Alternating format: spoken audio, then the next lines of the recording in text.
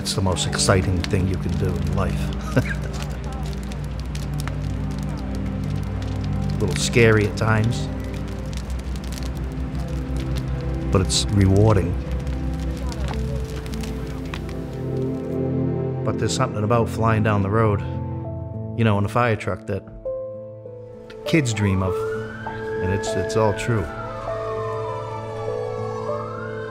I loved being a firefighter. It's great satisfaction when you help people in their greatest times of need. So this is a scrapbook that my children had put together for me. The local paper did a story on people working through the holidays, leaving our families at home. This is a photograph of a fire at Clay Street. The kids were little and I'm, praying it's going to be a quiet night. I go to sleep and, hope that he comes through the door in the morning, only to find out that there had been a 3-alarm fire and that he was in a blazing inferno on a 3rd floor. Fire is all throughout the building, including the basement here and in the attic. The 2nd floor tenant came to us and said, the guy on the 3rd floor is still up there. Let's see if we can get in there. We got to the 3rd floor, we broke in 2 doors, and I went left and I crawled into a side bedroom. And it was one of the only rooms in the whole house that didn't have any fire in it. And I crawled right into this guy. He was curled up on the floor. So I grabbed him, I dragged him out through the kitchen. I was yelling for Bob. I said, Bob, I got him, let's get out of here. This is the aftermath. This is the photograph that was in the paper the next day. There's a guy walking around today because of being able to do our job. So I worked there for almost 24 years. But I could see the end of my career. I had 3 or 4 years to go to retirement anyway. So I figured this was the perfect time for me to progress through the ranks. We went away on this great vacation up in Maine, and a week later I was at home and I got a phone call from my doctor. And she said, Paul, I'm looking over the results of your blood work and your PSA is up. Slightly elevated from past exams. Could be nothing. You might want to get that checked. Just a month after coming back from vacation, and we just didn't expect anything other than, yeah, it's nothing, because Paul was so healthy. Such a strong firefighter, was always working out in the gym. So I automatically thought, oh, well, this is going to be fine. Nothing's going to be wrong here at all. Phew, we dodged this one because we had known a lot about firefighter cancer. All of a sudden, the doctor says, yep, it's cancer. I screamed and literally fell down into a chair. But it destroyed him, knowing that he wasn't going back. As he began to slip further and further away from me, I just had to find out why. How this happens to somebody so healthy, There's a dialogue that has been promulgated for over 20 years that firefighter cancer is only from toxic smoke or from diesel exhaust. There was something more going on. And I just kept hearing, keep looking, keep looking. The rabbit hole began after finding the gear degrading in the groin area of Paul's own turnout gear. I started really reaching out to anybody that might know, scientists, firefighters, why was the gear degrading? And PFAS wasn't even on our mind at that time. But I began to put 2 and 2 together, how this could happen. The gear could degrade and, make my husband and other firefighters susceptible to these toxins. And one day, out of the clear blue, I got a phone call and didn't recognize the number. And she said, I'm calling you today because I got a call from a New Hampshire fire chief. He has 13 firefighters with cancer. She then asked, does the fabric contain PFOA or PFOS? And I had never heard of these things. They were foreign to me. Went right onto the computer, and it took minutes to find that in Europe, European Chemical Agency had already begun transitioning to non-PFOA PPE. Then I said, well, then their gear has this stuff in it. I started messaging people, do you think our gear has this stuff? This is a known carcinogen. Rob was probably the 5th or 6th attorney that I reached out to. I think I emailed him maybe 160 times. The lawyer who became DuPont's worst nightmare. DuPont's worst nightmare, and that's Rob Bilott. We're talking about a community that came together and started speaking out and saying, we're not going to put up with this. We had been fighting back and forth with DuPont about what their documents were showing. We had found documents, all of their own studies that were showing all of these toxic effects in animals, including cancer. Not only had there been the cancer study I mentioned in the 1980s that found testicular tumors in rats, there had been a second study had found not only testicular tumors, but liver and pancreatic tumors. And DuPont itself classified the chemical as a confirmed animal carcinogen. So it was toxic, persistent, and bioaccumulative. In Rob Bilott's book, Exposure, they knew that PFOA could permeate all protective materials eventually, so all gloves had to be disposed after use. Workers with inhalation exposure were advised to wear respirators and protective masks.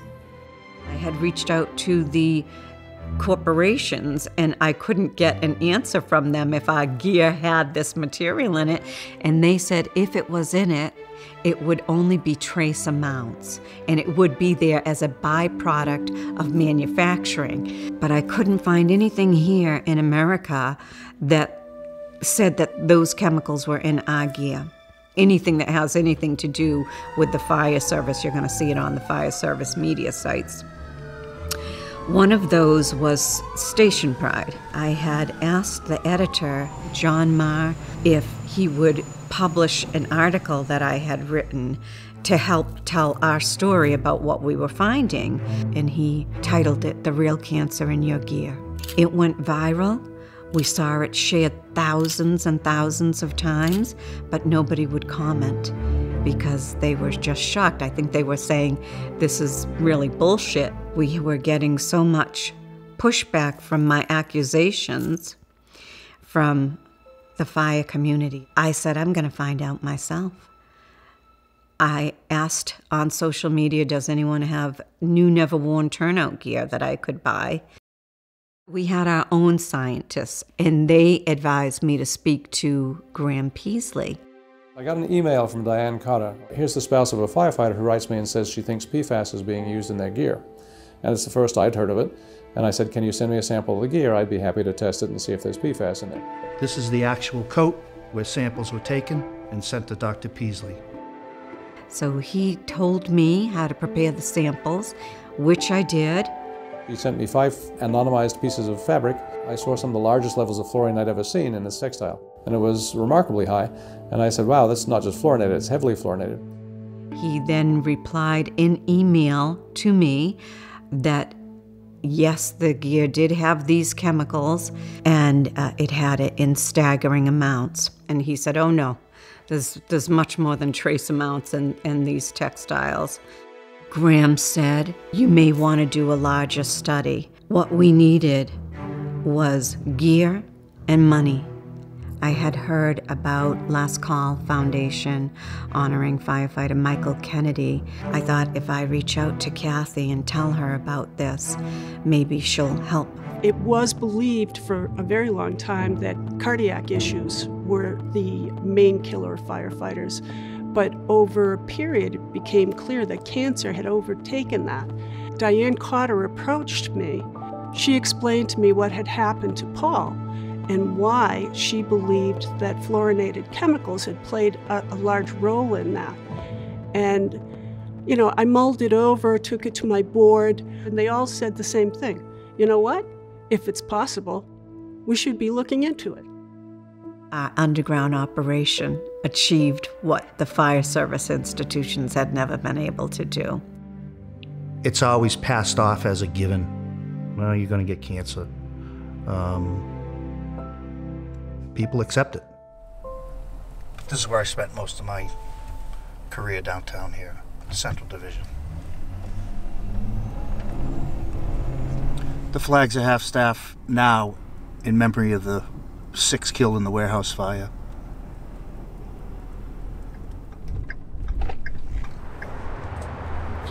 You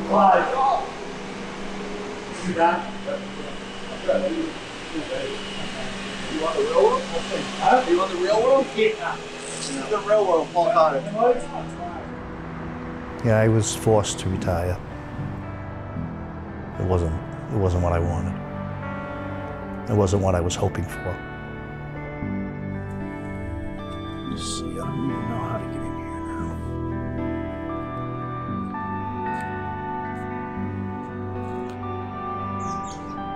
I worked with all of these guys here down.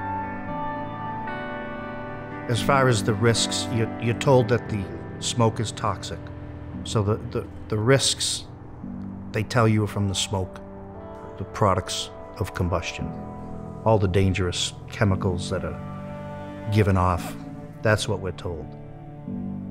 Our furniture, our furnishings, all of them are treated with chemicals. The reality is, whenever those chemicals are exposed to fire, they off-gas carcinogens. 19 out of 31 firefighters that worked in this house have been diagnosed with cancer. When I was home recovering from my surgery, I got a call one day, and it was a brother firefighter who had just been diagnosed with prostate cancer. And he asked me, what do I do? And I explained to him the process and what happens. And about a month later, I got a second call. And there are 2 columns here. And it goes on to the next page. And I have 44 names so far on my list from 2015 on. And I continue to get calls to this day. Brother firefighters diagnosed with cancer, wondering what to do next. I think it's important to highlight the type of cancer, lots of kidneys, lots of bladder, also testicular. And we know in animal studies that those are the leading cancers from PFAS. But I was horrified when, slightly more than a month into the research that was supposed to take more than a year, I believe it was initially set for 18 months, he called us and said, we need to stop the study. We need to tell firefighters. What Diane did took a lot of personal bravery because she could be laughed out of the room, and she was several times when she tried to tell this to people. I was being contacted by firefighters who wanted to know what I knew. One of those was Jason Burns. When fire broke out at this Fall River apartment complex, firefighter Jason Burns wasn't at work. In my profession, I'm supposed to take care of other people. I do take care of other people. Burns says more than 100 firefighters were at this scene over the course of 2 days. We're not always good at taking care of each other. And now we're starting to see firefighters who are getting diagnosed with cancer in their 20s, their 30s, and their 40s. I'm telling you, as a young, pretty involved union president, I went to these educational seminars, I went to these symposiums, I went to every state meeting, I paid attention to what was going on. Gear was never brought up. The manufacturers have taken it upon themselves to produce their own science, and that study said that there was not enough PFAS in firefighter turnout gear to be concerned about. Lion does not use PFOA or PFOS in our turnout gear or any of our protective products. The IAFF has reviewed the science and stated it is unlikely that PFOA is present in any significant concentrations. When Schaetberger was president of the IAFF, they put out a letter that basically denied that there was any substance to this claim that the PFAS in the bunker gear was substantial and dangerous. And there was debate as, whether or not those carcinogens posed a true health risk or not. And that's the study that was read to the fire service. And all of this, again, is dedicated toward our members living. I don't want to be dramatic, but they're dying, and they're dying younger and younger from cancers. Her voracious advocacy, which I applaud, was a threat to some of the powers that be, and in particular the corporate interests that probably have some exposure here. The cancer symposium that was sponsored by these companies who are providing a product which is getting our members sick. I'd like to start by, first of all, thanking our sponsors. Tenkata, W.L. Gore, Globe, MSA, DuPont. They really came to the table. Please, everybody, appreciation for our sponsors for our first Cancer Summit. I feel bad that she had to go through everything she went through. We've had to undo a lot of damage to help firefighters understand that Graham Peasley's study is a peer-reviewed study with no conflicts of interest. We had to test which chemicals were there. The PFAS in the coating is to keep them waterproof. So keeping them dry is essential, but you don't have to use PFAS to keep yourself dry. And the companies then insisted they didn't use it, which was pretty easy to prove that they did. And so we do our test for free, but then we send it out to a commercial lab. And they allowed me to get this high-quality data back that showed which specific PFAS. And the combination of the two made for this paper that we published last year. Still nobody had reported this, and I was a little bit afraid to be the only one to report it. In here, Dr. Peasley found that there was enough PFAS in 10-year-old gear to still meet the NFPA requirements.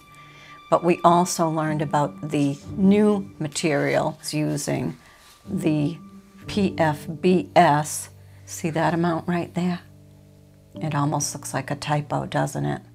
This is one of our fabric samples. This happens to be Tenkata. And what you'll see here is the outer shell material. But keep in mind that we know that they're treated in the amounts that Graham has told us, which are staggering. So we'll care for ourselves afterwards. One of the first things, obviously, we wanted our union to stand up and say, listen, health and safety first of our members. We got a problem on our hands. It's going on around the entire country. Firefighters are dealing with cancer at rates that we've never seen.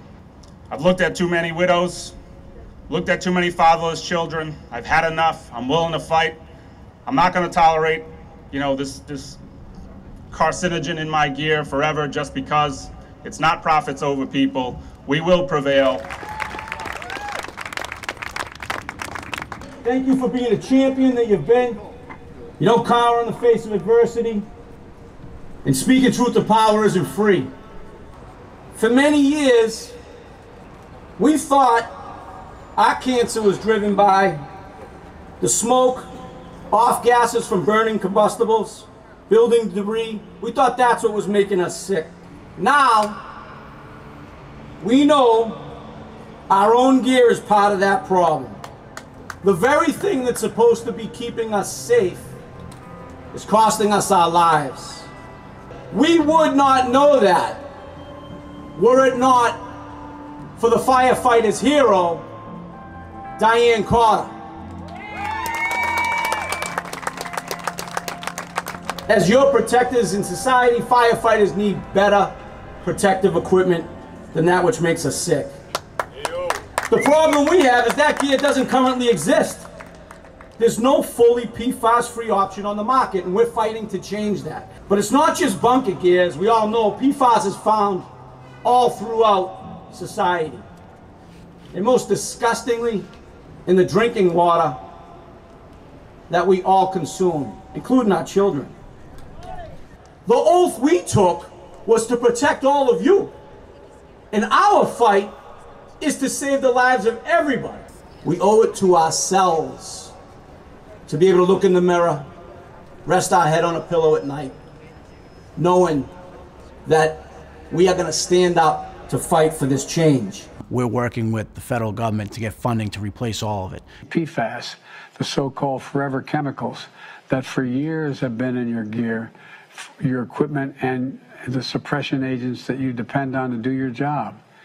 I'm determined, I'm absolutely determined to make sure you have the gear that protects you without making you or your family sick. Cancer is a leading killer of firefighters.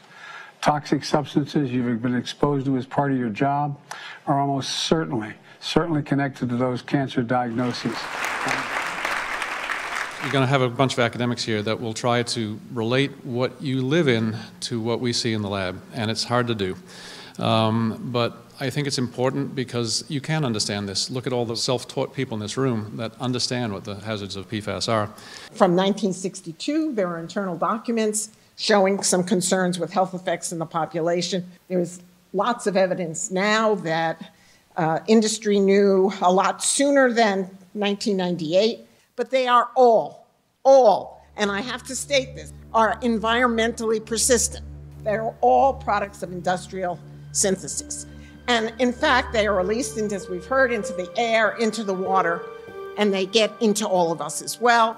You know, every one of us in this room has PFAS in our body. I'm angry. 6 weeks after I took office as president of Local 1314, I was burying a childhood friend of mine.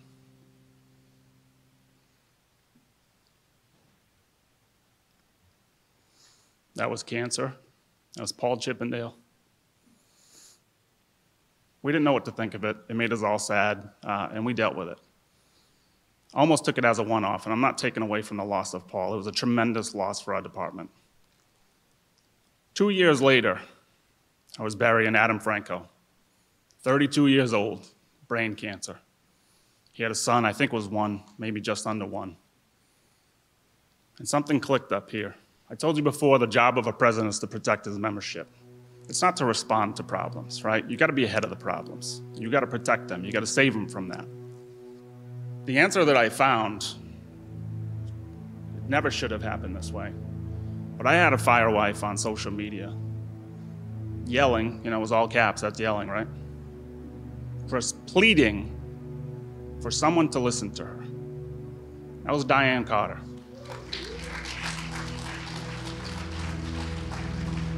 She said, you gotta look at your gear.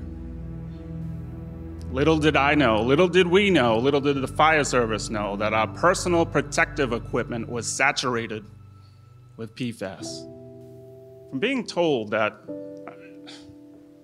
people in labs are not allowed to touch my gear unless they are appropriately protected. Now connect the dots. I got a 37-year-old kid that's dead. I got a 32-year-old kid that's dead.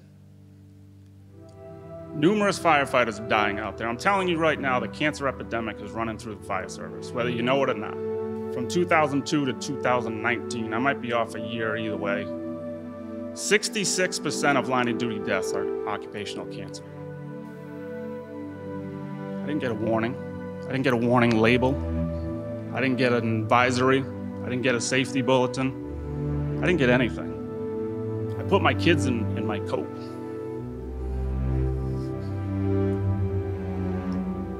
Took a picture. It's cute.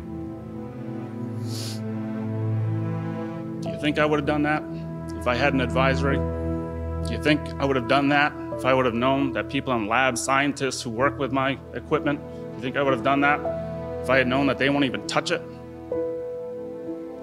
My God, no. Think of the damage that was done.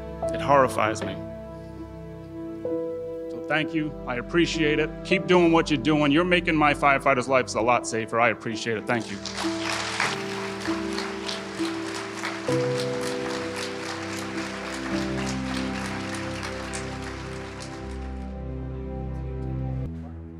Hey everybody, I'm Mark Ruffalo. and I've been involved in a movie called Dark Waters, and it tells a story of a lawyer who uncovers how these chemicals were put into the environment and how we have all been unwittingly poisoned by them. Your protective wear is also awash in these forever chemicals, both on the outside and the inside, because of their water-repellent qualities. These chemicals enter our bodies very easily, and it's not fair that you are literally encapsulated in these chemicals every single day, every moment you do your job.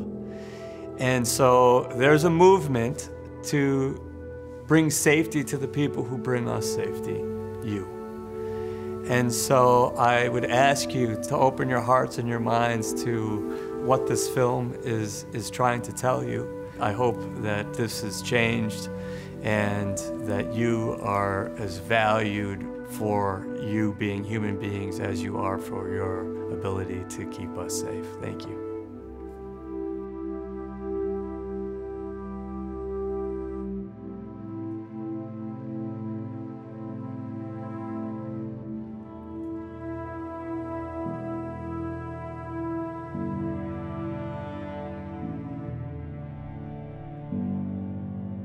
We're really hoping to reduce the cancer rate in the fire service. That is paramount. Firefighters need to be able to live past retirement age. Our goal is to have cancer-free PPE. We need a new bunker gear technology that will protect us without getting us sick. Wear the gear to a fire. Do not wear the gear for around the firehouse. Don't wear it for any other reason. And for God's sakes, keep your kids away from it. If we educate people about what could be changed, then people do it, for the most part. And then legislation. And this is a really important one. We gotta rely on our allies in government. We need to make sure PFAS is out of our gear. We need to make sure that it's not anywhere, right? The whole planet now has these chemicals in their blood. We shouldn't have to do what we did for the community in West Virginia and Ohio dealing with one of those chemicals, PFOA, now that we know that we're exposed to all of these other PFAS chemicals.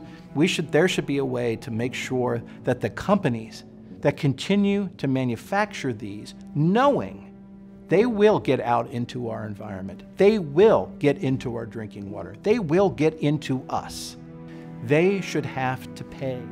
Trust me, the corporations that have shareholder value, they would love nothing more than for you to curl up and die. And we're certainly not going to do that. My name is Captain Richard Burt. I'm a retired firefighter paramedic from Las Vegas Fire and Rescue, and I spent 30 years as a firefighter. I want to start out by thanking my dear friend Mark Ruffalo for working on this project and bringing this to my attention. There are 3 things you can do today to protect yourself. Number 1, get out of your turnout gear. Only wear your gear on an emergency call. Number 2, when you're not wearing your turnout gear, put it in a container with a lid. And number 3, if you have to wear your turnout gear, fill out an exposure report form every time.